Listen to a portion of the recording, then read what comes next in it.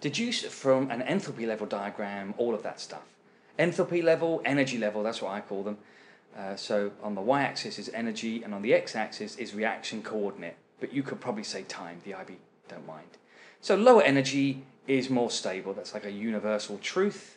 And so there the products have a lower energy, the products are more stable. But on that diagram, the reactants have a lower energy, and so they're more stable. Let's draw in some more details.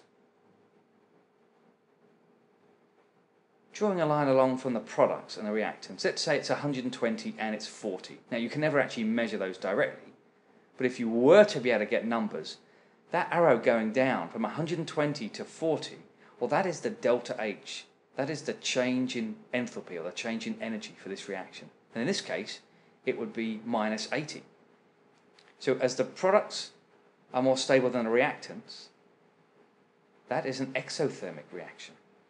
Delta H is negative for exothermic. Seems a little counterintuitive, but 80 energy units were released. Reactants to products, well, this is the endothermic one. You can see, if I just put some arbitrary numbers in, that delta H there is going to be 300 plus 300 energy units. And so I've added energy to make the products. So energy's increased, and that's endothermic. Delta H is positive.